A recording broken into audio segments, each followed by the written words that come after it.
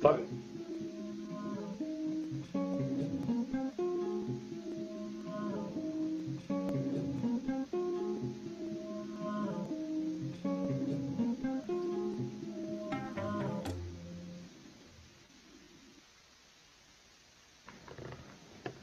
Okay, welcome to the 6th lecture of the ShanghAI lectures.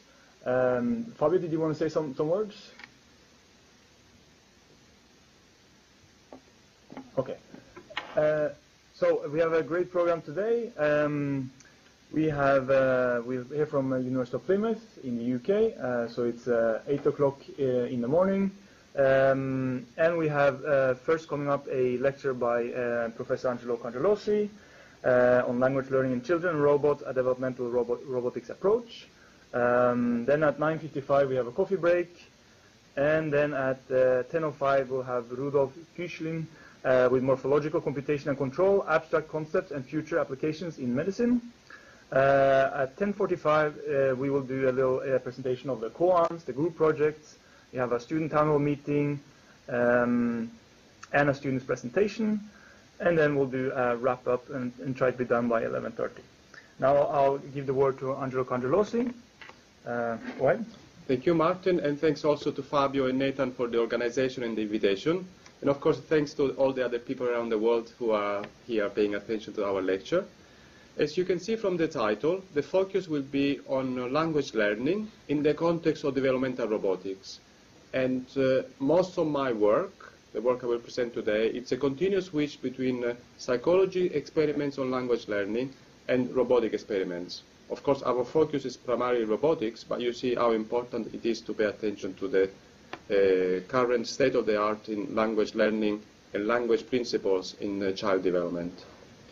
So let me start with this example from a famous paper by a philosopher of cognitive science, who titles the paper GAVAGAI. GAVAGAI is really a new word, a known word. And Juan imagines a scenario where you have one anthropologist going into a new tribe in the Amazon. The philosopher, the anthropologist, doesn't know the language, so they want to discover the meaning of words. So when they hear the sound GAVAGAI in the presence of a rabbit, they can guess, they can make a note in their notebook, or GAVAGAI probably means rabbit. But we don't really know if GAVAGAI means rabbit, if it means eyes, parts of the animal, if it means rabbit, the whole animal, or if it means even carrot, because I can say in front of a rabbit to another person, carrot, to mean, do we have a carrot, can we get a carrot? And of course, an anthropologist will try to finalize and fine-tune the meanings. So if you hear the same word GAVAGAI in the presence of what we call a dog, then of course you will change the meaning in your booklet and you say GAVAGAI is not anymore rabbit. Probably GAVAGAI means animals or means mammals or means a type of animal with 4 legs and so on. Or it could still mean eye, remember, part of the body. So this hypothetical problem is not really hypothetical because in practice, this is what we do, what we did when we were young as babies. We had to hear these GAVAGAI sounds that meant nothing to us, and we have to gradually try to link the sounds to meanings, what we call meanings, to experiences. So the talk which I'm going to introduce looks at the way the children solve the GAVAGAI problem, let's say, using, of course, a robotics approach here. And if you look at the state of the art in language use and language communication between humans and machines in the field at the moment, there are major developments. Siri and other speech recognition systems are good examples. But if we go back to the history of artificial intelligence, we have ELIZA, one of the very first in the 70s, chatterbox. You could actually talk to this psychotherapist called ELIZA and have some kind of meaningful communication. Although, as you will see in a moment, the term meaningful really is meaningless. And let me show you why.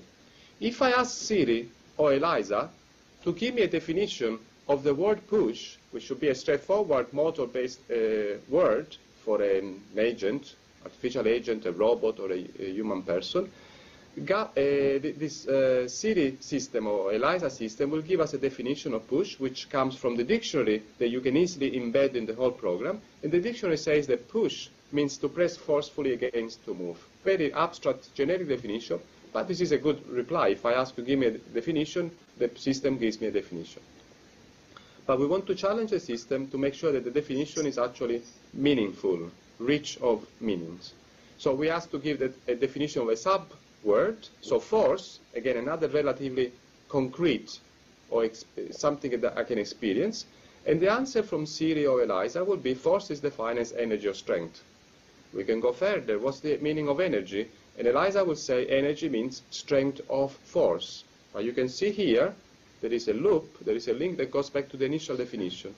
So I use energy to define force, but I need force to define energy. So if I were a system that only relies on these words, and you can see further complex examples here, then I think we might have a problem, in the sense that the robot doesn't really know meanings. The robot just babbles back to me in what appears to be a meaningful way, but in practice the robot has given us no demonstration, or Siri, that there is a real understanding or shared meanings.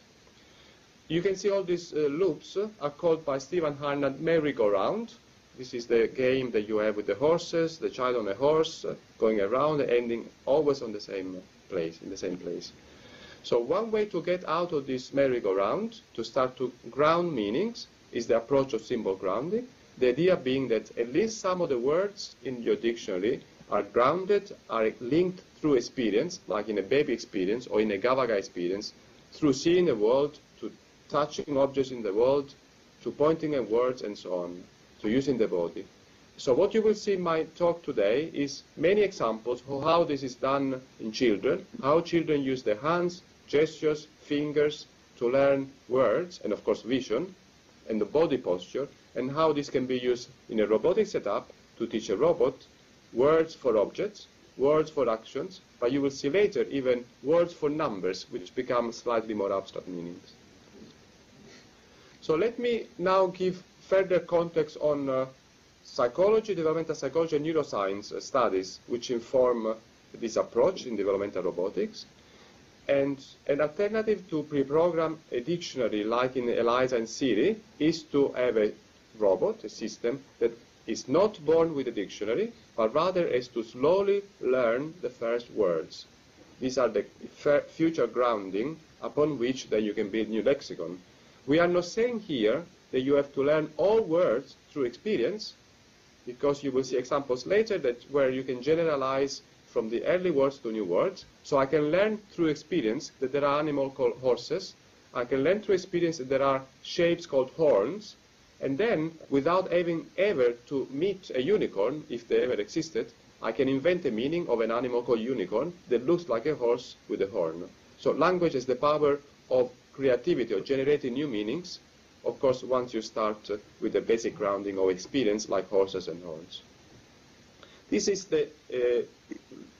what we know from child psychology. You will see lots of child psychology examples in a moment. And then also we need to look at neuroscience. How neuroscience informs our development.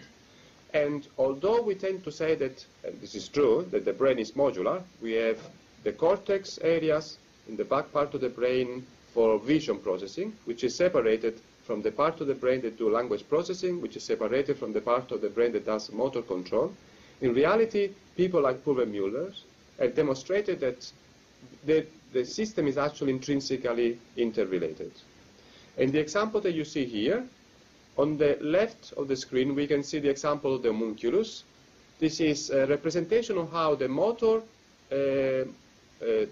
cortex, the cortex area that does motor control, separates the processing of the mouth for language and production, and also for eating, the control of the hand, big part of the brain because we need to use hands to use tools and so on, another part of the brain that does leg control, lower part of the body. So the brain separates things nicely, and therefore if we can do brain visualization, brain imaging studies, where we can see when the brain is active.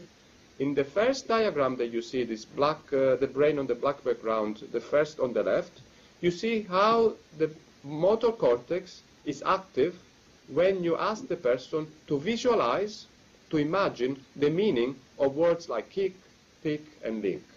It's no surprise that we get red areas when it's about hand, in the hand position of the homunculus, this representation of the body. Then you have blue areas related to leg control and so on. The most important result, though, is the diagram on the right, where you see that the brain is also active, although with less intensity. The motor part of the brain is active when you ask the person to make a pure linguistic judgment, which is lexical decision. Yes, no, if what you see, it's a word or not. Very straightforward, no meaning. The people are instructed to pay attention to the syntax, to the lexicon, rather than to the meaning. So even when I have to make a decision if kick is in my dictionary or not, I still have to, in some way, activate or think, at least for a while, of the meaning. This is to demonstrate that a pure modular approach is not really what nature has evolved for our solution for the brain, and therefore, in our, you will see later, robotics implementation, bio-inspired implementation, we are going to look at how we can implement this interrelationship between different modalities.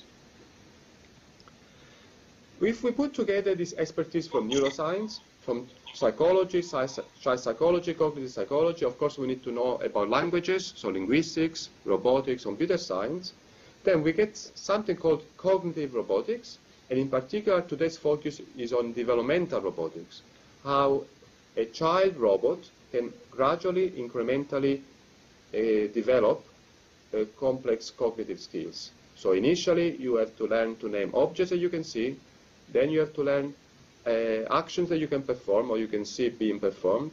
Then you can learn properties of actions or properties of objects, so colors, for example, what we call adjectives. And then later, in this developmental complexity-orientated approach, you will get more abstract meanings like words, for example. Start now with this video. This is just to introduce the ICAP robot. I would assume most of the labs connected at the moment would know about the ICAP robot. This is a European funded project developed and led by Giorgio Metta and Giulio Sandini in Genoa, which is now used as a benchmark platform. And you can see in the video here, the robot on the right, the simulated robot, is something that was actually developed here in Plymouth by my PhD student Valentin Tiganov, who is now a researcher at the IIT. And you will see examples in my talk of studies done using the ICAP simulator or the ICAP, the physical ICAP, or sometimes the switch between the two. So let's now go back to GAVAGAI because we want to start showing examples of how a robot can solve the GAVAGAI problem like a child, like we did when we were babies, infants. So to do this, we need to look at the way psychologists have investigated language learning, and there are a principle, mechanism called language learning biases or principles. These are mechanisms that the child implicitly uses to acquire a lexicon, to learn the meaning of words and learn to use words. One of the most common is called shape bias. So if I see an object, I first pay attention to the shape to try to give a name. This was studied by Linda Smith in Indiana. And Linda Smith has also contributed to the definition of the principle space bias or posture bias. The two are connected because if I have objects on my left space and my right space in front of me, then I need to move my posture towards the left, towards the right, to make sure that I can interact with the two objects. And in particular, she says that spatial locations and the posture related to playing with different spatial locations play a key role in binding, in linking new words and the meaning, the visual experience, the postural experience, and of course the auditory, the word that you see. And you can do this because the child has to switch postures to relate, to interact with things that are in different parts of the screen. I think Nathan will now show to you a video on the binding experiment. We call this the experiment on the MODI setup. You can see the video there. This is the researcher showing a baby, an 18-month-old baby. This is the age in which you are starting to learn language. She shows two objects for which the child doesn't know a name. And the two objects always appear first on the left and then on the right. First on the left and then on the right. It's always separate position. If you do this, you will see in a moment, she will hide one object in the same part of the screen or the table where it used to appear. So in a moment she will put the objects in a bucket, hide them from sight. Look, it's a Modi. Wow, it's a Modi. Just look at the mode, even if we, babies, don't see the object. And the strength of this approach is that using posture and space bias, you can even memorize and learn the name of an object, even when the object is temporarily out of sight, but when the posture and the experience towards the left and the right is kept constant. So we say, mix the object, and she says, can you find me the Modi? And we can stop the video here, Nathan, because I want to now go back to our to a summary of the setup. So first you show an object on the left and a different one on the right, the previous one on the left, the other one on the right, and so on. You hide the object, you say, look at the Modi. So for the first time you say the word, the name of the object, and then you mix them and you want them to choose.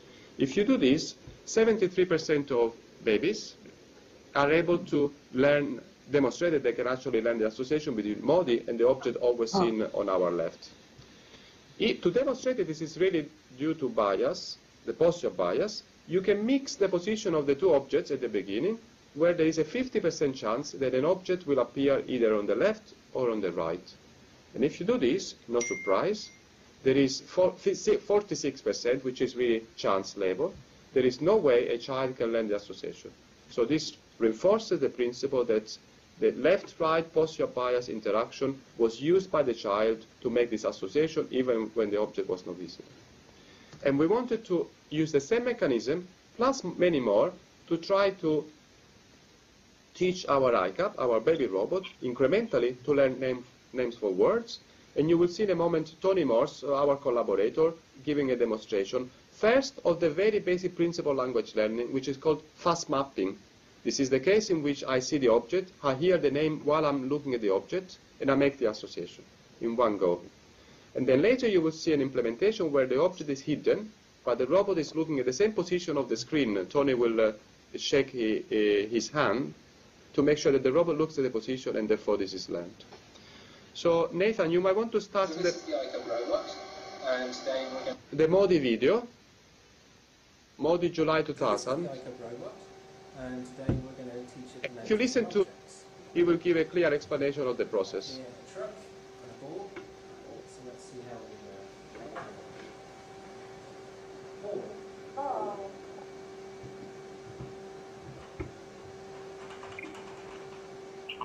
Truck. Flag.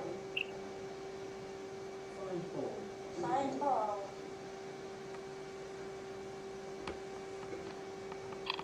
So this is the fast mapping example.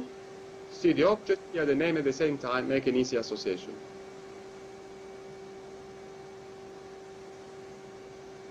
You might have noticed that the ICAP, before it's told the name of an object, it actually pays attention to things that move. This is an instinct that we program in the robot to pay attention to bright things or things that move.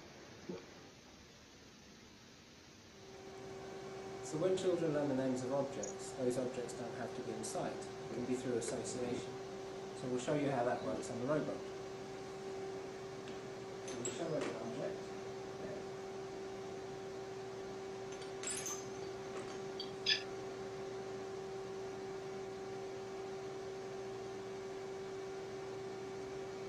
Then we can hide the object. So, piano. Piano. Find piano. Find piano. And Nathan, we can stop the video now. And this has given us a demonstration, the second part, that the posture bias can also work in robots. And if you look here in the slide, sorry, before I look at the actual results, let me say something about the architecture. How does the robot learn? The architecture is based on something called ERA architecture, epigenetic robotic architecture. This was developed by us here in Plymouth, Tony Morse, a colleague, Jochen de Grief, together with Linda Smith, where the top diagram includes a series of interconnected coordinate maps. Coordinate maps are these self-organizing maps, each pre-trained to classify in a topographic way different modalities. So we have a map here, if you can see the pointer of my mouse, this is the map that classifies colors, the color spectrum. This is the central map, the most important, the body posture map, that classifies body postures when the robot moves in different positions. Then you have not really a map, you have a localist representation through a speech recognition system of the words, and then later you will see example where we use visual features, for example, like shape and touch sensors, although they are not included in my demonstration today. The bottom part is simply a representation of a subsumption architecture that says that the robot has many competing behaviors. As I said, one is to look for things that move through a motion sequences map, unless you hear a high priority behavior which is respond to the instructions like where is, this is, and so on. These are keywords used in the interaction. The learning aspect is due to the Heppian connections linking words or units between the different coordinate maps. So learn to associate the meaning of, let's say, blue with a sound blue will be done through Heppian collections. In this case, the important element is that the body postures in the early stages of development, the map in the middle, looks like it works like a binding mechanism. This is the whole principle behind this approach of the ERA architecture. If we go back to the neuroscience examples, we said that although speech is separated from motor representation in the brain and from visual, in reality we know that there are connections which are active and where the maps are active at the same time. So let's go back to the results. You can see this diagram with blue and red bar chart bars. The red are the robots, the other one, sorry, the red are the children's data from Linda Smith example with Melissa Samuelson, and the other ones are the robot data. As you can see that there is a nice change in performance which reflects the child setup. In addition, although I have no time to present this, we actually have a paper at the moment under review that demonstrates that we can even use the ICAP robot to make predictions on mechanisms that were not known in children development. In particular, we focus here on the posture change. What happens if I ask the child or the robot to change position from standing to sitting, in addition to changing left and right? But let me skip this slide because of time requirements, and just a summary of how the same ERA architecture, epigenetic robotic architecture, has been used, it can be used to implement the posture bias, to implement the fast mapping in the middle. In a moment you will see an implementation of the mutual exclusivity, and then later you will see an implementation of some early simple forms of grammar, for example word order, where I have verbs, adjectives and nouns with a specific order. So in the next example we are going to look at mutual exclusivity, another mechanism well studied in child development. The idea being that if I see three objects, I know the name of two objects, let's say an aeroplane and a train, and I see a new shape, a new object, and I don't know the name as a child, and I hear a new name never heard before, for the mutual exclusivity principle, I will assume that the new name must be linked to the new object. You will see here in this video, I'm not sure if Nathan has the video. I think you can see, yeah, you don't have the video, but I hope I played again. You can see the researcher here and the parent with the child. She says, can you point at the chim? And the chim is a new word. The child knows the meaning for the train and the aeroplane, and for the child assumes this must be the name for the new object. In particular, the researcher who has collaborated with us, Katie Tomei, has looked at how an increasing variability of the appearance of the object breaks down the mutual exclusivity. So you can see for each set of objects, you can have a single case where you use always the same object, and the mutual exclusivity we know works well.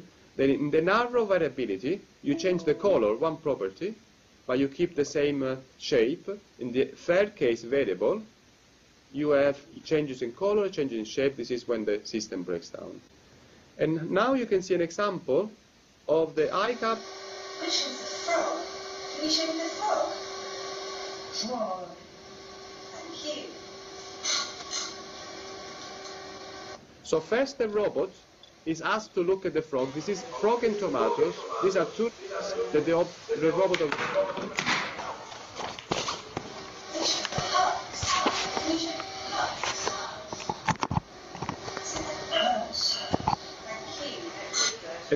and then is asked to look at the hugs. This is a new object, a new name. That's why the robot looks at this strange object. I call it the octopus object. So these three videos, snapshots of results published in papers, demonstrated the same architecture as the power of explaining different mechanisms and also combining them so that you use an approach which we call cumulative learning. Like in HR, you want to cumulate different skills. This completes the learning of the examples in which you are learning names for objects that you see or that you saw when your posture was in the same setup. What I want to show now is that we can increase the complexity of this child robot, looking at the way children again use grammar cues, in particular in this case word order. So I'm not sure if we have any Japanese group linked at the moment, but whilst in English or in Italian we say I eat apples, that is, we put the verb in the middle, the subject at the beginning, and the objects that we are eating at the end. In Japanese, apparently, they say, I apples eat, if we were to translate literally, which means that different languages have different word orders. But word orders, in addition to having maybe some grammatical role, also have any implications for language learning. If you think of the example that I'm going to mention in a moment, the dog. Look at the dog. Have you seen the dog? Can you point at the dog? The word dog, which is the key word in our interaction, is always at the end in our case. So the child can use word order as a cue to structure her learning. And this is in fact what has been studied by Kirsten Fischer, a developmental linguist in Southern Denmark University, to demonstrate the word order and other, she calls them structural cues. Cues related to the structure of the grammar, how these cues are used by the child to improve her language learning experience. And in particular, we are going now to look at how you can use the word order to teach a child that, for example, there are grammatical categories like adjective and nouns, and there are grammatical categories like verbs, names or actions. This is work done by my colleague Davide Marocco initially in simulation. So you have two robots here, sorry, the same robot in different interaction scenarios. You have a ball that rolls. You have a cube that needs to be pushed. So rolling, and pushing are two different verbs that you have to learn to name and to comprehend the name of it. And of course, our interaction is by, whilst the robot is looking at these objects, give instructions like touch ball, touch green ball, touch red ball, touch green cube, and so on. You can see that if we use three words, the last word is always what we call a noun, the name of the object. The first word is always the name of the actions, in this case the instructions that we ask. And if there are words in the middle, this could be, it would be an adjective if there are three words, the name of the color, or it would be an adjective or name depending on the length of our interaction. But we keep the word order constant when we use many words. In addition, we take our era architecture. The diagram on the right represents these cone and maps linked together through the body posture. On the left, instead, we have a recurrent Hellman-type neural network that is used to handle time. If we want the child robot to use word order, we need a network, an artificial neural network that handles time, and recurrent neural networks like an Hellman network can do this. So we have modified our architecture by adding time-related processing capabilities, and we enhance our interaction by now giving the robot a series of instructions which include different words in specific fixed orders. And Neta will now start the video that shows how you can combine together mutual exclusivity, fast mapping, word order into one interaction. Hello. This is a box. What is this? So this is fast mapping. Where is the box?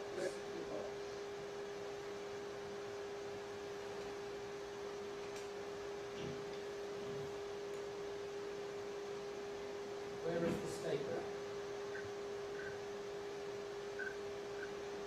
This is mutual exclusivity. Where is the box? Both learned before. And in a moment you will see word order cues.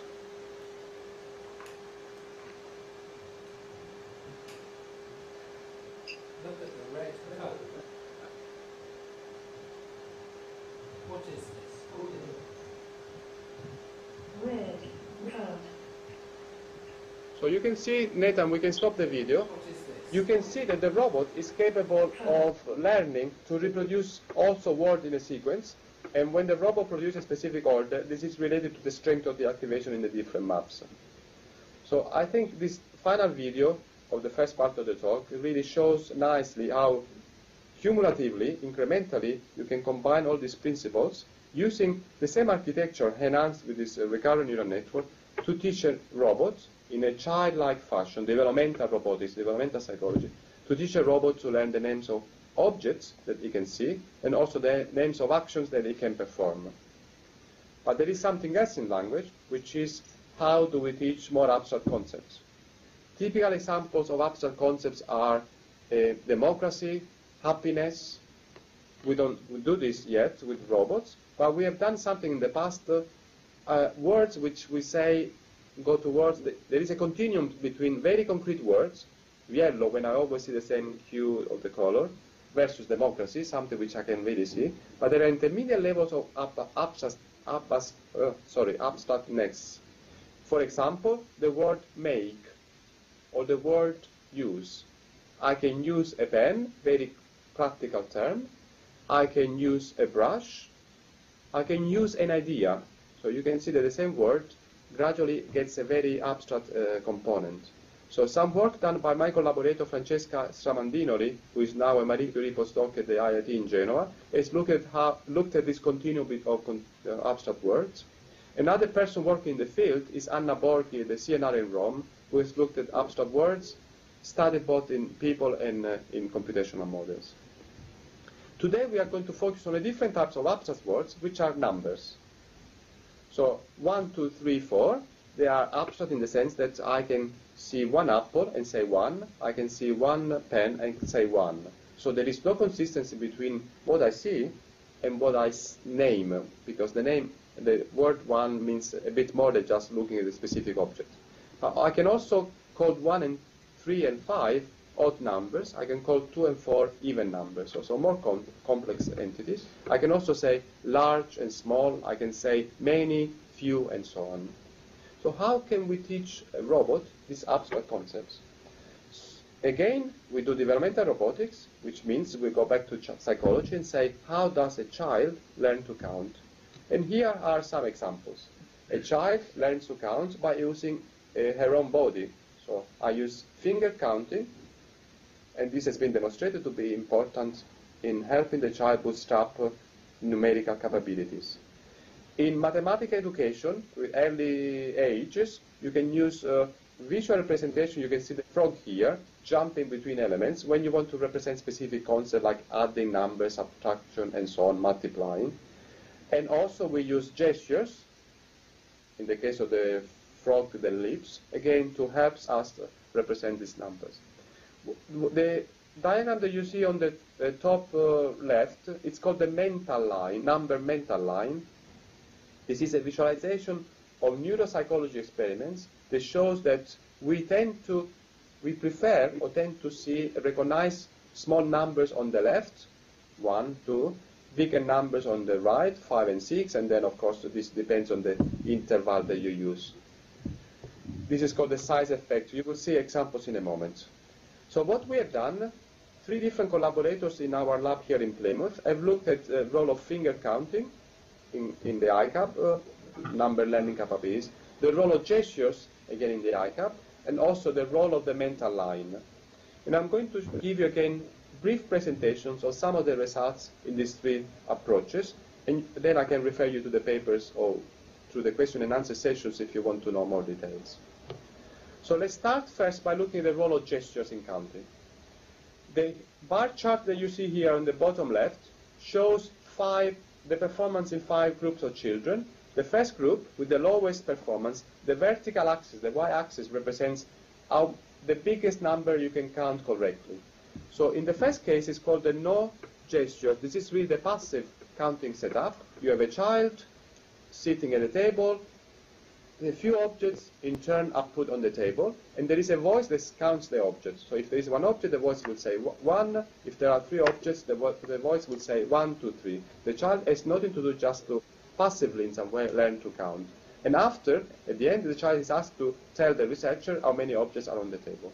So if you do this, the performance is about 2. The child can learn to count up to 2. If instead the same child group of age, you keep different children but the same age group, you ask the child, in the first case, the child sees a puppet, the researcher holding a puppet, which points at objects. So it's pointing gestures. The third column is the child allowed to point at the objects herself. So if you do this, you can see there is a significant increase in the performance of the counting. And further, if you want the child to be even better at counting, same age, with better performance, is when you ask the puppet, or you ask the child, to touch the objects being counted. So you hold the first apple, 1, you hold the second apple, 2, and so on.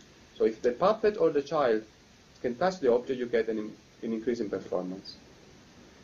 Now, let's see how we can use the same strategies by teaching our ICAP this abstract concept of now 1, 2, 3, and 4. You will see here a video of the counting exercise. The ICAP uses gestures in this setup to count different objects. This is a slow video because in reality the studies were done in simulations. So what you see is a testing with a physical robot or the studies done in simulation. And in the simulation, as you know, you need to keep space and objects very constant. That's why it looks a bit slow, the representation. The architecture on the left is a Nellman recurrent architecture that in input receives vision of the objects, but also receives, very important, in some conditions, proprioceptive feedback. In one case, in this specific case, is the vision of the gesture location of the puppet, let's say, of the partner in the interaction. And when we show here the results, the performance in the y-axis, in the first case, we have vision plus gestures minus, means this is the case where you only allow the child robot to learn to count by looking at the object without any gestures input. So the extra input to the network, which represents the gesture performed by the puppet, let's say the partner, is not shown. Instead, in the middle, you can see the case where you combine the two together, you can see a significant improvement, even better than the one that we observed in children. So first study done by Marek Rucinski here for his Marie Curie PhD was to demonstrate that you can use gestures to improve the performance of an ICAP counting. In the second, I have 2 more examples. Martin, how are we doing with time? You have about, 15 minutes. Okay, so I have time to present the second study and then the third one, which is the example that we have on our finger counting. This is called the replication of the SNARC effect, SNARC, Spatial Numeric Association Response Code. I mentioned this before. If we tend to prefer recognize faster smaller objects or smaller numbers if they appear on the left part of the screen, or if we have to respond to the object property, let's say odd or even, by using the left hand. Numbers which are bigger tend to recognize faster if they appear on the right part of the screen, or if we use the right hand to make a decision on the odd or even correspondence. And plus variations of this SNARC effect. This creates our perception of mental line, but let me say that this is culturally specific in the sense that for cultures like, let's say, English, where you read left to right and you count typically left to right, you will be faster with smaller number on the left, faster with bigger number on the right. If you are a culture that reads the other way around, right to left, then you will be faster at recognizing small numbers with the right. So the mental line is related to the cultural experience of reading and counting. And if you go to a culture like Israeli, where you read in one direction, right to left, my understanding is that, but the numbers are actually written, you change order, the direction for the numbers, left to right, then you get an even more confusing SNARC pictures, let's say. A very well-studied phenomenon. Last year, we celebrated the 20th anniversary of the discovery of this SNARC effect. So what we did, we know space is important, that's why we have this mental line. We want to help our child robot to use space to facilitate the acquisition of this concept on numbers and mental line. So in the diagram that you see here on the left, you have the left architecture that connects number perception, 1, 2, 3, 4, into decisions, for example, odd or even. The rest, the response output, is to decide odd even when you see a number. And you can do this in a very abstract way, like you would do with a Siri or Eliza example. But you can see that there is an additional bit of the network on the right, which connections between the two. This is the part of the network that learns that there is left and right space. If you look at the video of the simulated ICAP, you can probably see the red ball object appearing in different parts of the screen, and the robot has to learn to point or reach objects in different parts. And you do this before you teach the robot to count, the idea being that you want the robot to build a map of space made of left space, right space, and space in the middle, where there is, of course, an overlap of space. So developmentally, we grow a child which can have a mental map, with motor bubbling can have a map of space. It can also learn to map this abstract concept of numbers 1, 2, 3, 4. We don't use gestures here, but you can imagine we could add the gestures. And then we sit our ICAP, like we do with psychology students in psychology labs. We sit our ICAP in front of a computer. Nathan, maybe you have the video, the Marek video on number counting. If not, you can look at the video in my presentation. You can see that the robot has to press the two buttons. There it is. You assign left and right to odd and even, let's say. The robot sees the number and has to press. What matters here, in the video pressing doesn't really matter, but the actual reaction time in the computational model, this neural network modules, is decided by the reaching of a threshold in the activation functions. You can, of course, invert the two mappings. And what you see there in the charts appearing in the corner is the time taken to respond, where longer time means a higher column here. Once you accumulate all these, you have to calculate the differential between the times in the two space. That's what happens here. And you get the slope. The slope is really the demonstration that there is snag. If there is no left to right mapping or speed change, then you will get a flat line. So if you go back to the slides, the modeling results show a very clean slope of the snag effect. That's because in our robot, there is less noise and things are more clear, and there is no noise actually if you have a simulator. And then in the left part, you see the more variable people data. These are not children, these are adults, although snag is also happening with children. This shows this slightly smaller effect of the snag effect. So this shows that by linking space and abstract concepts like odd and even, you can help the child robot, in this case, to acquire this concept, but also ground the concepts, abstract concepts, in the sensory motor experience and representation. And my final study will be on finger counting, because we said that we use 3 examples demonstrating the link between abstract number cognition and more practical sensory motor experience or gestures, the mental line because of the left and right space representation, and now finger counting. So we all know again that we do finger counting, and in different cultures, there are different strategies to count. The order of fingers changes. So what we did, we wanted to help our ICAP to also use finger counting to again better understand the meaning of words. And if you really understand the meaning of 1 and 2 quantities, 2 being twice 1, 4 being twice 2, and so on, you can then get the ICAP doing some mathematical operation for you. And you will see a demonstration in a moment. So we take our simulated ICAP initially. We have now done work with the physical ICAP. This work has been done by Vivian de la Cruz from Messina University, a collaboration with Sicily, and Alessandro Di Nuovo, who is a postdoc here with us. So we can ask one ICAP to only count using fingers. So no actual sounds. The robot has to learn to sequence its fingers in a specific way. A different ICAP can be asked to bubble linguistically the sounds of linguistic number sequences. So 1, 2, 1, 2, 3, 1, 2, 3, 4. Pure sounds, no finger use. Of course, we combine the two together in different type of robots, where you have the motor sequence and the number words all learned together. And we want to see what difference does it make.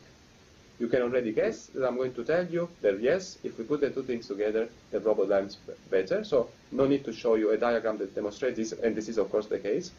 I think there is a more important result here. If you look at this slide, the top diagrams, we are going to look inside the brain of the robot. The first diagram on the left, these are called a cluster diagram. It basically represents the distance of the representation of the different numbers. And if you look at the first chart here on the top left, you can see that 1 is next to 2, 2 is next to 3, 3 is next to 4, and so on. You see in reality that our robot is not really that good, because then 5 is next to 8, then 6, 7, 9, and 10. So 9 and 10 are right. There is a bit of confusion for the robot between 6, 7, and 8, which is fine because with children or with people, you never get 100% performance. So the robot can learn to do things roughly right in this case. This is the representation of a robot that can, at the same time, has been trained to count with the fingers and count verbally. So this is the robot that integrates the two, which has a better performance. The other diagrams show the case, for example, in which the robot only learned to bubble the sequences. So if you look at the second diagram, 1 is next to 9, 9 is next to 5, which doesn't make sense. It actually makes sense for the robot, because the robot uses this strange representation of distance between quantities, which is enough for the robot to say 1, 2, 1, 2, 3, 1, 2, 3, 4, 5. The sequencing, the bubbling of the sequence is perfect. This is really the merry-go-round example which I showed you before. The robot can bubble to you, you get the impression the robot knows how to count, but really there is no internal organization of meanings which reflects, in this case, because they are numbers, a kind of sequence and relative relations. Therefore, if we take the first ICAP on the left, which can count where number meanings are actually sequential, the same robot can be used to perform numerical operations with the correct answer. Because I can ask the robot first to activate in memory the representation, the meaning for the sound 2. The robot puts this in memory. Then I can add a new meaning in the operation. Let's say another 2. The robot uses the previous activation state. It now uses the same weights to produce the second activation state, which is 2. But because 2 is a specific numerical meaning in the mental representation of this neural network, in this actual neural network activation values, then as a result, you get a accumulation of the two activations, which result in 4. Because we said that 4 is a relation with 2, like 2 to 1, which is, let's say, doubling. So nice demonstration that without further learning, you can use a real robot that relies on finger counting, sequencing, grounding. The grounding of numbers is in the finger sequence, and the finger sequence in our body is fixed. So I'm forced to learn that my motor auditory bubbling is actually linked to a physical sequencing. And this helps the child to have a real representation of numbers. Real in the sense, of course, within a robotics context, is actually used by the robot to perform some operations in a correct way.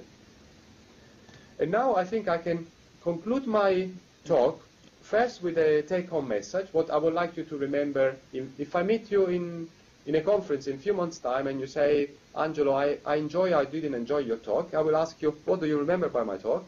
And then hopefully you will tell me that you remember that we developed this ERA architecture, epigenetic robotic architecture, which has been used to model incrementally a series of mechanisms. I briefly mentioned also the embodiment aspects in cognition, in particular the body as a cognitive hub hypothesis. This is the idea that you have this posture map in the middle, which allows the robot to bind, to link different modalities: speech, sound, vision, shape perception, color perception, and so on. Also, you saw an example of a simulation in the same robot of multiple developmental phenomena. And then you saw, at least in two cases, we can actually compare performance in artificial robots with performance in real data from psychology. Even include the example, which I didn't have time to discuss in detail, that we can actually use the computational model to predict language learning phenomena which have been demonstrated to happen in children through experiments run by Linda Smith at the lab in Indiana. This is for the achievements. Of course, there is still a lot to do. So in terms of open challenges, we want this cumulative learning to be really better and more continuous.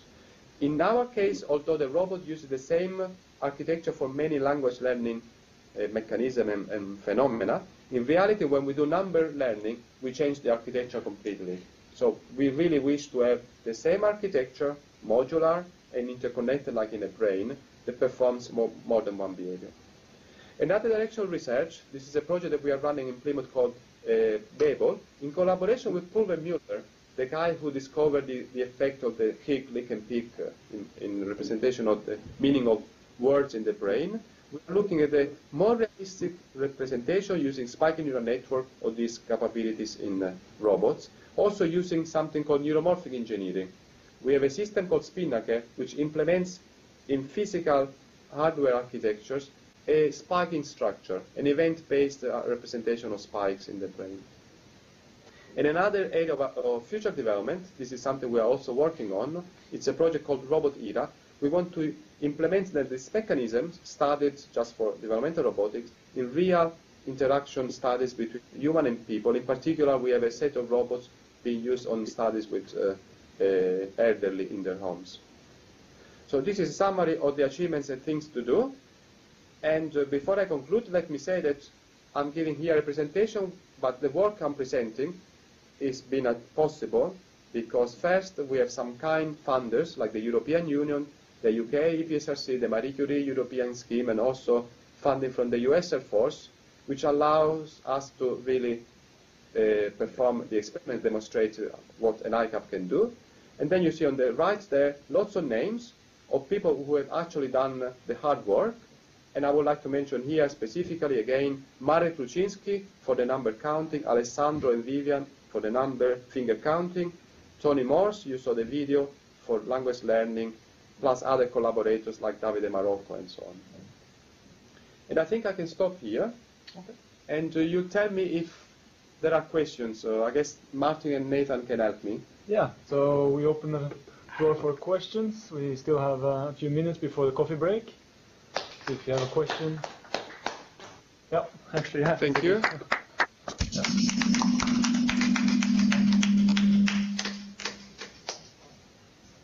All right, so if you have a question, just raise your hand or open your microphone.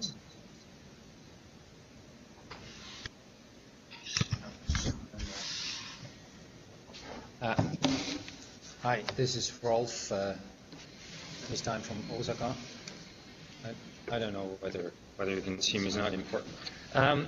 Thank you very much, Angelo, for a very inspiring talk. And I think it's really impressive the way you're getting actually the robots to learn something. And you mentioned you were using kind of neural networks for this purpose as internal mechanisms. Now I was wondering what it is that you actually have. I mean, you can't learn anything from nothing, right? So basically you have to provide the robot with something. And the question is a bit, what is this something? Is that, let's say, basically just an empty neural network where you provide the architecture, the connectivity, initial connectivity, or do you have to supply something in addition? Can you give us a bit of a feel for that? Thank you, Rolf. Let me give you two answers, let's say. First is, we of course provide a robot with some capabilities that we assume from the studies in the literature which are essential to perform the task. For example, in the MODI setup, we have a non-neural implementation of an instinct to look at things that move. So there is an intrinsic mechanism for attention which is pre-programmed, which uses a motion sequence map. So no neural network, just a mechanism to identify where movement is happening in space.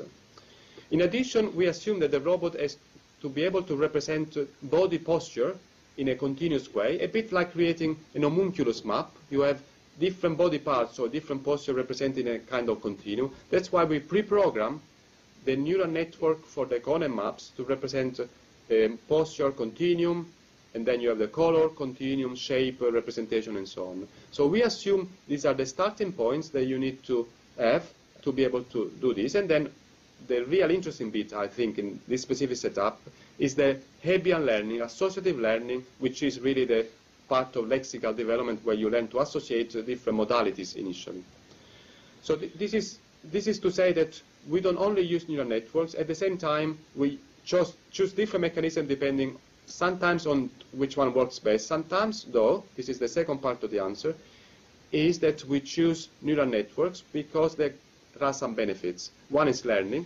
The other one is because, this is me being trained in psychology, we are really looking here at meaning representations. And I have two strategies. I can sit in my in front of my computer and then create a vector, a variable, an array of data in my program, which I called meaning, and then an array of data which I called words.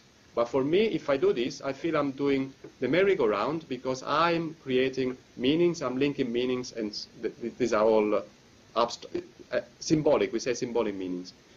The advantage of a neural network is that I, Angelo Cangelosi or Tony Morse, don't have to decide if the meaning is rabbit, if it's ear, if it's animal, if it's mammal, if it's canine, and so on. I have a distributed system that, through experience of visual stimuli, can self-organize its own representation using this PDP, this parallel distributed process mechanism. The same for the case of the number and finger counting. I don't have to force my own interpretation of what's the meaning of 1 and 2 in an abstract way. I let a distributed system to self-organize itself the meaning. That's why I have the nice result that finger counting helps to structure my similarity and clustering of similarities in the network, which is different in the case of motor bubbling. So there are advantages in using this kind of learning mechanism for learning, but also for not allowing the researcher to impose her own representation of meanings, which is symbolic. Okay, any more questions? Yes, I have a question. Would having a soft implementation, soft robot implementation help you under some respect, or do you think that for this kind of study it is not necessary? Probably with the current studies, I'm just thinking what we presented, maybe, of course, it would have definitely increased, the performance and the quality, but probably it wouldn't have been this crucial in the sense that the type of interaction that we model is not really that rich from a sensory, from a tactile or sensory point of view, I think, interaction, because the gesture, if you have a rigid body or a soft body, probably wouldn't have a big difference. Probably if we start to look at the richness in finger counting, maybe, or, computational morphological computation type approaches would be a better representation for the input to this neural system to try to self-organize the representation, which is linked to not only to this artificial discrete representation of fingers, but a more subtle and maybe more dynamic representation of fingers. So in some studies, this is definitely useful. Maybe if we go towards more complex representation and investigation of meanings, then this is the case where soft bodies, soft material can actually make a big difference. I see, because another similar question is that I think it is another challenge, but actually you distribute the processing within among many neural networks. In principle, if we want to follow the morphological computation approach, we also think of distributing part of the processing in the dynamics of the body itself. I don't know if you have an idea of that. I mean, you already did. Yeah, no, it is I think this is something really we should pay more attention to, and in some sense your previous question on the soft body would actually enrich the interaction, therefore you can offload some of the computation you know, to the interaction, to this coupling of the body and the robot and its central system. In our case, is a neural network. So definitely something to look at. Maybe we should talk afterwards, Fabio, and see how we can do this. Hi, I have a question. Verena from Berlin. Okay. Hi, Angelo. Hi, Verena. Concerning your work on gestures and numbers, I was wondering whether you did any studies or you're aware of any studies that looked at the influence of the body of the robot towards counting and representation of numbers. For example, if the robot has only 4 fingers on each hand, would it change its representation of the number system? Or if the number representation is not linear, for example, if you look at the times of the day, 24 hours of the day, where you have a circular representation, are there any studies on that? Yes. So you're putting together 3 elements of the number experiments. In terms of representation, they use, for example, the clockwise representation. In the snack effect that Marek developed, he actually looked at different cultural implementation of this phenomena. And in snack effect, there are also mechanisms that refer to the use of the clockwise representation. So Marek did something. We are writing the paper on this. So we have looked at alternative representation, in this case to represent also alternative cultures. We have the left to right culture versus right to left. For the finger counting, we actually had to implement a very unusual representation of finger counting, because for those that work with the ICAP, the last 2 fingers, the smaller ones, are actually controlled by the same joint. Therefore, the ICAP almost has 4 fingers. So what Alessandro did cleverly is he found a finger counting strategy used in the American Sign Language, which uses a specific combination of fingers, which you can rely on this redundant, let's say, 2 degrees of freedom. So this was really a technical solution for us when we have to do the study with a physical robot. With the simulator, you can do what you want in some way.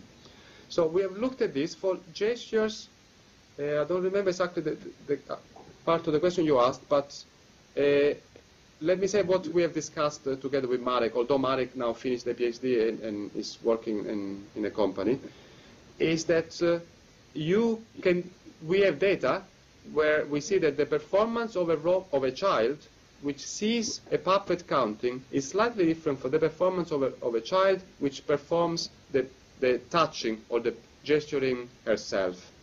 So what we have planned is to use a combination of Jordan and Hellman networks. For people not familiar with this type of neural network, Jordan network is a network that inputs back in the input layer the motor output units. So this would represent the case in which I, child, use my own input to point or to gesture with objects. This is the child gesturing and touching setup.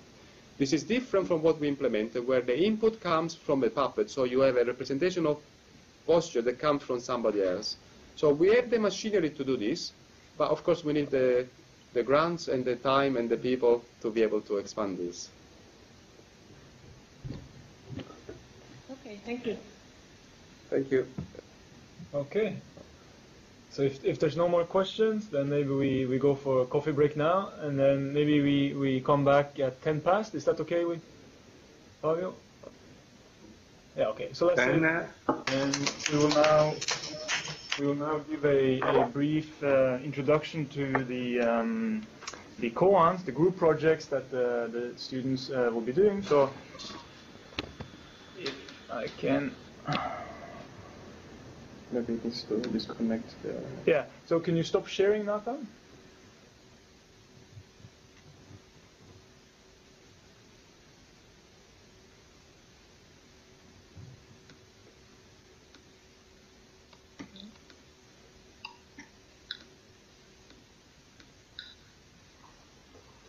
Okay.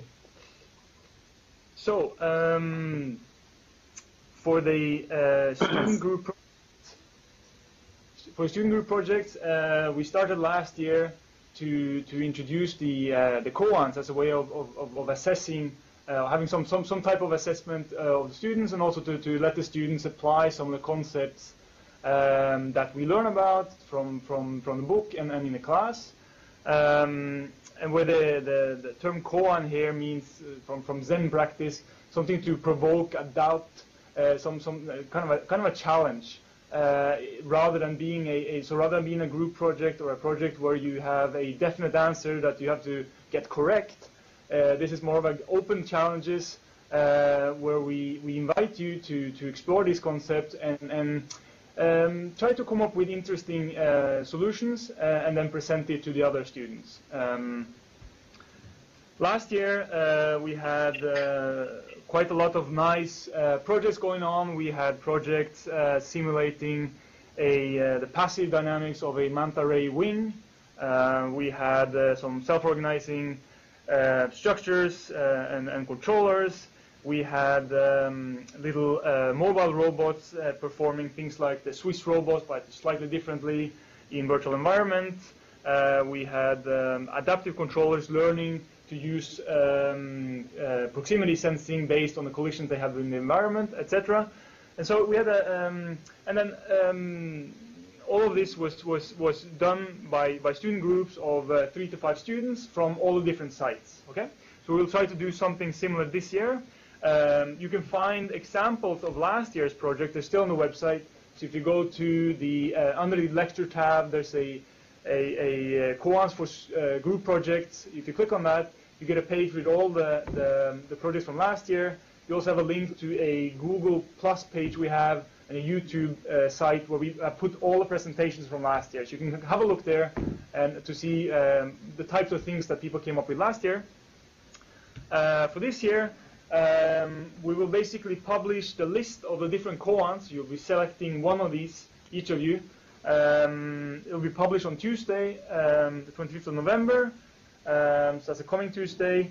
Then you'll have up till the end of November to select one koan. So we'll give you probably a shared Google document where you can put up your name on one of these koans. We will then put you together into groups, international groups, and you will then be working together with this group, providing 2 deliverables. One is a preliminary design report towards the middle end of December, which will be quite brief, but just to get you started. And then we'll have the group presentations at the end of January. Anyway. So for the grading, we basically say that the preliminary design report should be 25%. So it's basically a kind of a very concise little document saying what your ideas have been, what are your plans, and how far you've gotten so far, which will be graded by your teaching assistant. So each of you will have one teaching assistant assigned to your group that will help you along. You can also ask, of course, other teaching assistants that might have other experiences or get help from outside. Then the group presentations will be typically we tried last year to do via Google Hangouts. We'll probably do something similar this year. We'll see. We're experimenting with different technologies for doing this, and it'll be evaluated by a panel of teaching assistant professors, etc. But you should really not be intimidated by this. This is it's really we're as interested in you in seeing what you can come up with, and there's really no right answer here. So please just try to be brave and explore as much as you can and come up with something interesting. And we're quite lenient anyway in the grading. So you shouldn't be intimidated at all. And there's also you'll be paired together with students on all different levels, from bachelor to PhD. So you'll have the support you need to complete the project, I think. Good news, you will be able to get a personal license for Cyberbotics WebBot. It's a very powerful simulator for robotics. So you'll get a personal license for WebBots Pro for the semester. And the way we do this is that you can register now on their website, download a version and do a 30-day trial of WebBots Pro. So you can just do that straight away. When you register with them, just make sure that you use the same email address as you used when you registered for the ShanghAI Lectures website account. And if you use another one, no problem, just let us know. But we need to know that to be able to extend your license. and then the license will be extended until the end of semester. If you have any questions, pay attention particularly to the website. On Tuesday, as I said, everything will be published. You should check out the website on the koan page, and you can then select your koan and get started on your project. I would suggest that you do it as soon as possible, even before the 30th of November. And what we'll probably do is to just assign groups as you start registering, so you can get started as soon as possible. And if you have any questions, feel free to ask, contact us by email. That's pretty much all I had. Are there any questions from the students in the global lecture hall? Just raise your hand or open your microphone. Okay. Well, if there's no questions, as I said, we will send out an email to all the sites before Tuesday. And on Tuesday, you can check out the website for the koans. We will now have a student town hall meeting. Fabio, do you want to take over this? Yeah. First, I want to say that these koans are actually in the spirit of the things practice. So the idea is that the challenge is hard enough to force you to really understand the basic concept. And as Martin pointed out, we don't have exact solutions for the questions, so you feel really free to propose your idea. And now let's enter into the town hall meeting. No? What's a town hall meeting, first of all? The town hall meeting is a New England American tradition of kind of base democracy. So at the beginning of New England, people used it, and sometimes they still use to do that, to meet in the town hall. So in the town center, biggest building, to discuss informally the issues of the community. So as we are a community where actually students are maybe the most important part, the idea is to have a kind of round of free, where students can have their opinion on about how we should organize the lecture, because you may notice that we are all. Most of us are following the lectures into physical hall, and we together we build a global lecture hall. Actually, something that I noticed is that every year, so we had streaming of the lectures 2 years in a row, and what happens is that when the streaming becomes more or less trustable, many students disappear from the physical lecture hall. So this is interesting. No, I mean, but this could be due to the fact that we don't have interaction. I mean, this is typical, and I think that like the number, Angelo an hour ago quoted the fact that depending on your culture, you tend to put the right or the last, depending on how you used to count. No? Depending on your culture, you have different attitude to with respect to talking to public. No? There's some culture. Look into the Western culture. In Southern Europe, people usually scared of talking in public during a lecture, while, for instance, in the US, students sometimes use it to get very naive questions, but there are no naive questions. I mean,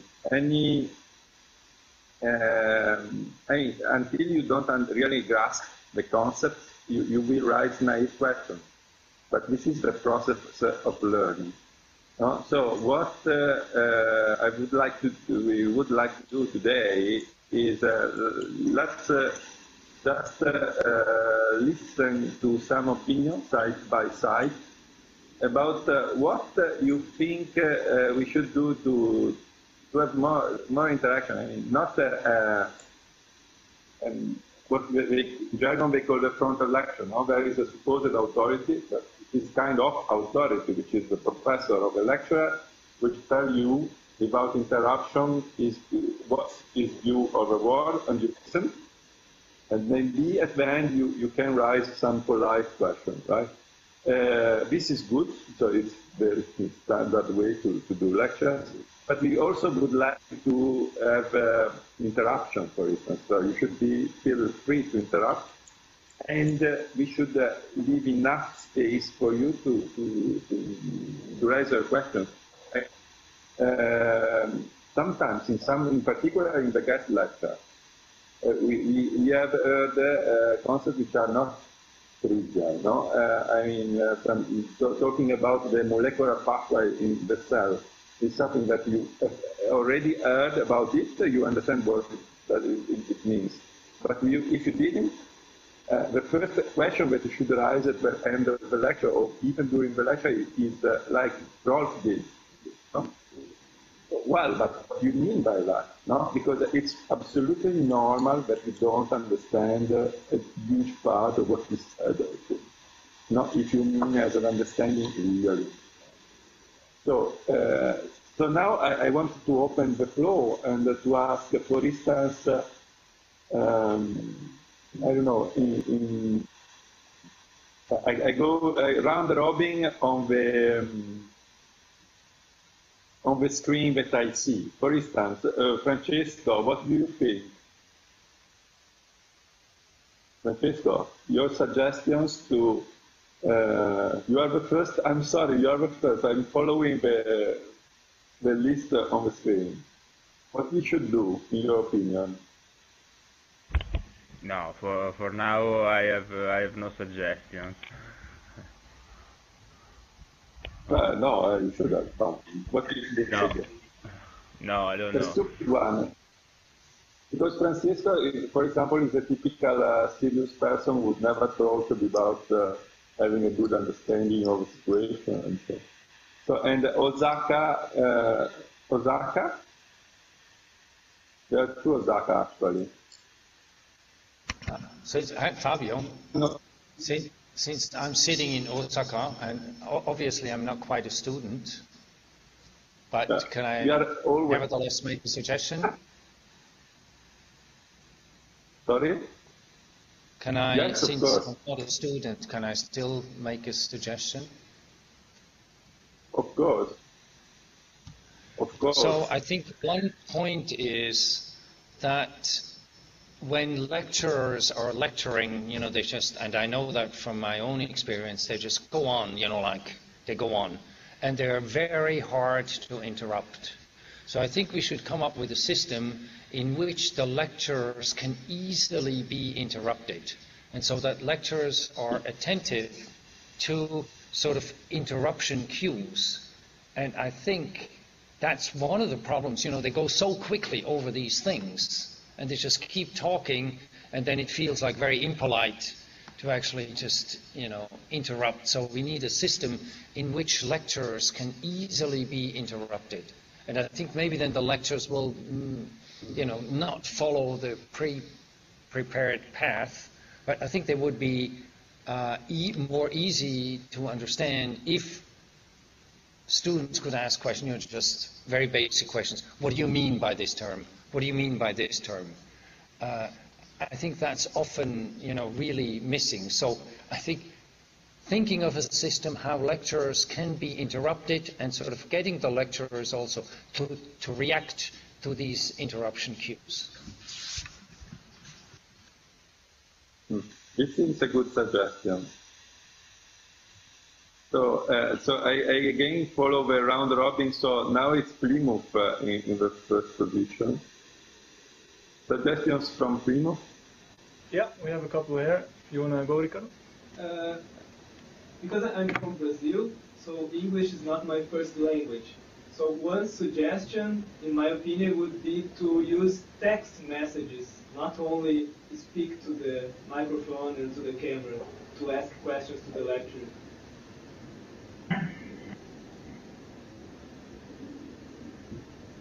This is also fine.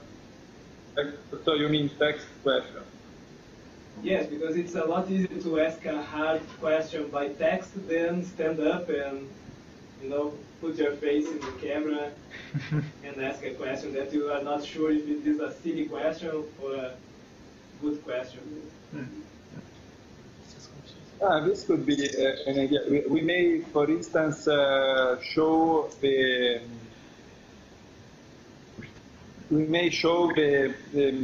question board during the question session. So, I mean, you may type the question, and we may show in the screen the question board. So we have a kind of direct translation, so people can, if you wonderful to by speak, you may write it. It's a good one. Of course. So next one is, okay, there is another Osaka where people is very silent. The Osaka virtue, Osaka sites connected. So, but okay, an opinion from Chiba.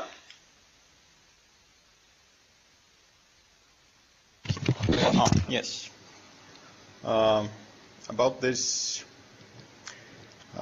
text messages and so on, and interrupting. Basically, I noticed that in screen sharing, the switch screen sharing, there is the hand raising option. Could that be used? Yeah.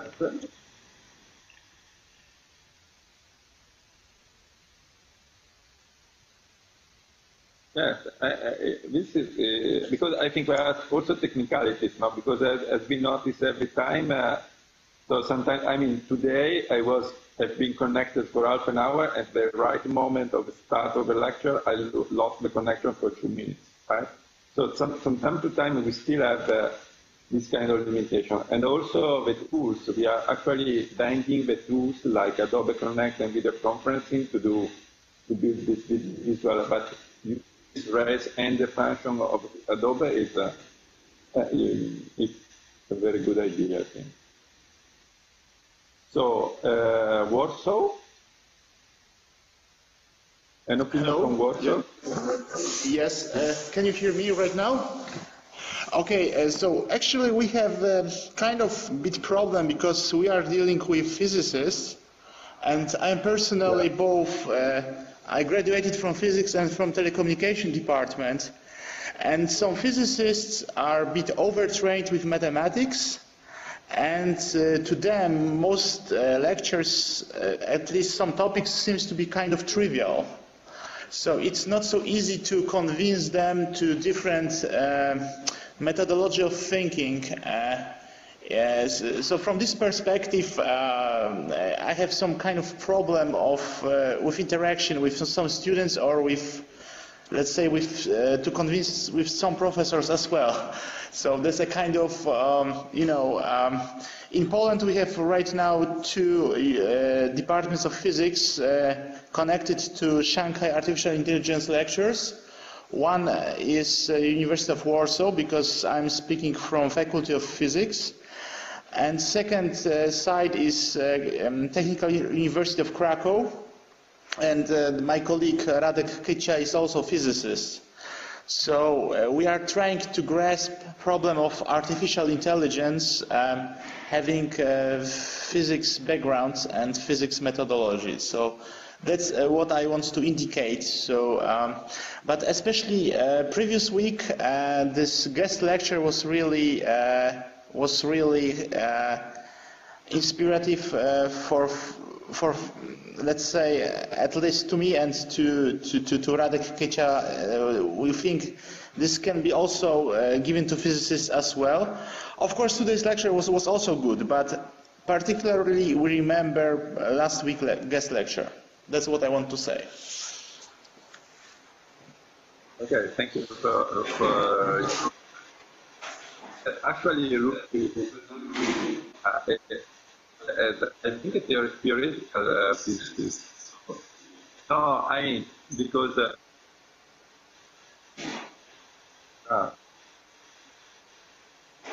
yeah, I was thinking about about glitches glitch. No, I mean, I don't read your comment as that you want more equations, because actually this is a double issue. Because of course you don't, you may have different approaches, no? But if you don't grasp the basic concepts, it is also not very useful to give you the key of mathematical data. What we usually do, and most get the references. If you check the PDF of the key, you find plenty of references. But today, you have in the literature, you can find the mathematical details. But we don't to keep the lecture as not qualitative, sense, conceptual as possible, to allow wide grasp. The idea is that we also want to, so you have enough pointers to the literature, and also the hard mathematical core of the presentation. Another thing is that because to have more enhanced interaction is that actually different people coming from different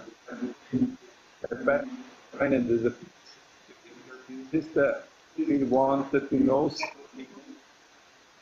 some equation. No? For instance, today there was a lot. We were in the very last. In the last lecture, there were a lot of mathematical details that were hidden. In Angelo's presentation, there are a lot of details that have been hidden by the presentation. Also, online or offline to ask for these details. I think that people from the humanities will have different questions. Of course, this fact of having a very variated is a challenge in itself. Raising questions is a way to orient the discussion and show other people that you have a certain mindset. No? Because we talk about interculture, the sense of coming from different culture, reading from left to right or right to left. But different culture, being a physicist, being an engineer, being a medical doctor. So those are also different, very different. And the kind of that are underlying this, yeah.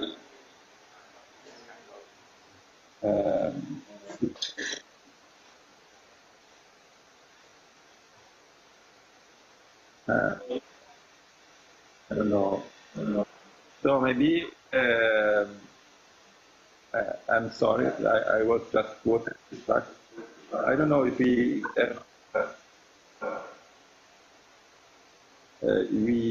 so this was the point.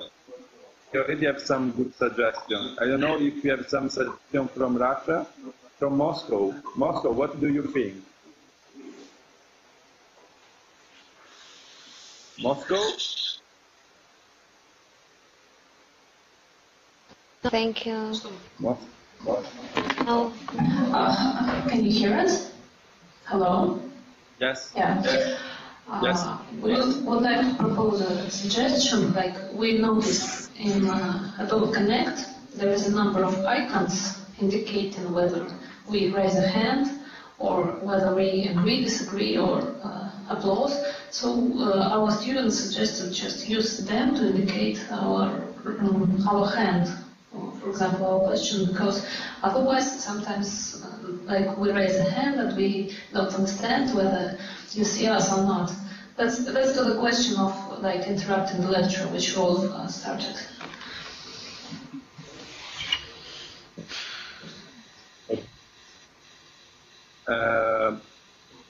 Madrid?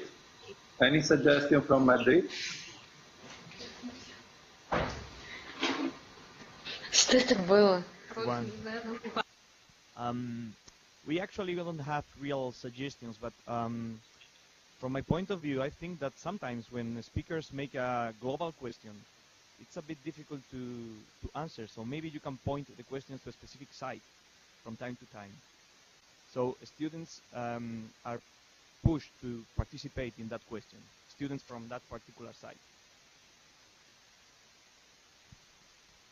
Yeah, this is also a good suggestion about a bit leaning toward dictatorship, but no, this requires that the teaching assistants on the site are actually somehow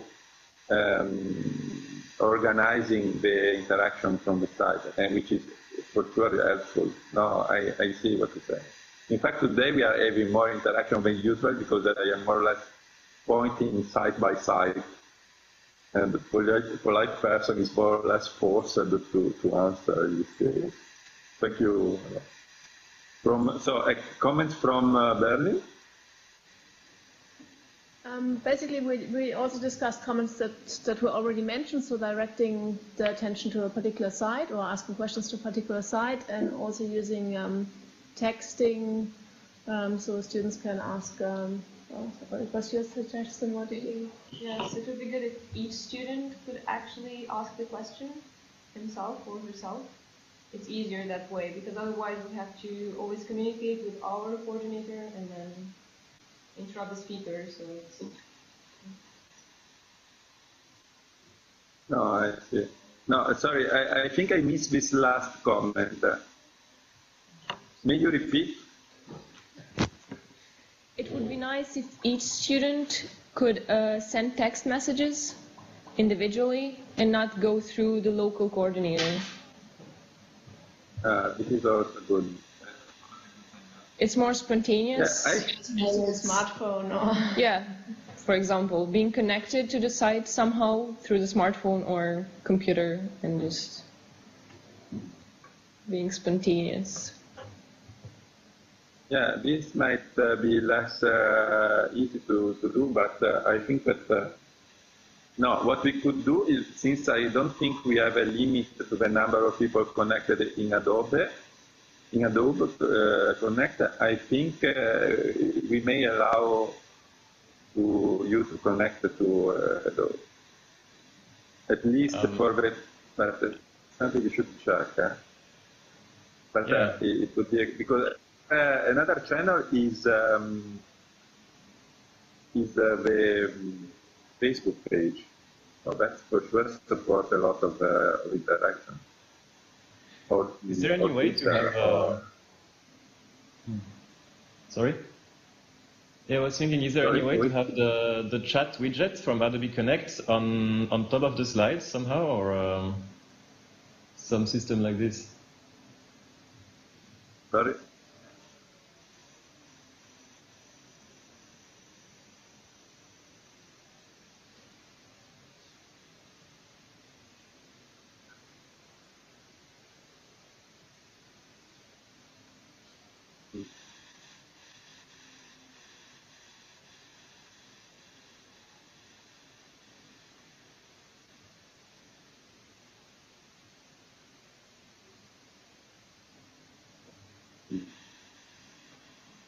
Yes, we may have this but no, I think you are right about this. I don't know if you think if any. So, for instance, you in Berlin who raised the idea. Do you think that using Facebook to raise the question or the question board would be okay also?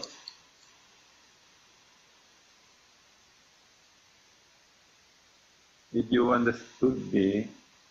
Did you understand Any me? group chat, basically IRC or whatever. It could be Google Hangouts chat.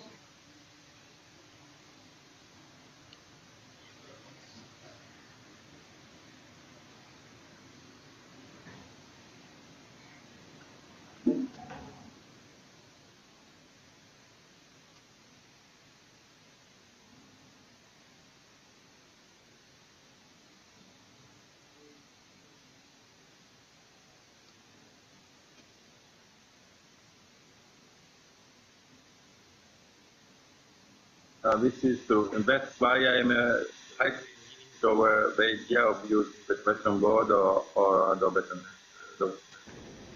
I think we can. I think we can try the messaging board next week, for example, if you want to. It should be possible. Yeah. No, I think that if you don't have I think we got some nice suggestions, and I don't know if you have any other issue to raise, which is in the spirit of a town hall meeting. So the idea is that we would like to have a more easygoing and interactive flow of a lecture, because they are interdisciplinary. So this means that for every statement by a lecturer, there will be about 2/3 of the people not really understanding exactly what he or she is talking about. And this is an enormous opportunity for learning, because you are exposed to many different mindsets, and you can draw a lot of information that should really trigger many, inspire you. But we are looking, the main idea of this lecture is to inspire you and to give you some idea about the embodied intelligence. So I don't know if you have any other issue, or otherwise we can conclude. I can give back the control to Plymouth to conclude the lecture of today. If there are not any other. Thank you very much. So unless there are other comments, I'd say thank you to everyone for participating. I think we had a nice, very interactive lecture. Looking forward to next week. And as always, we'll be back at 9 CET on Thursday. So hope to see you all then. So goodbye and see you next week.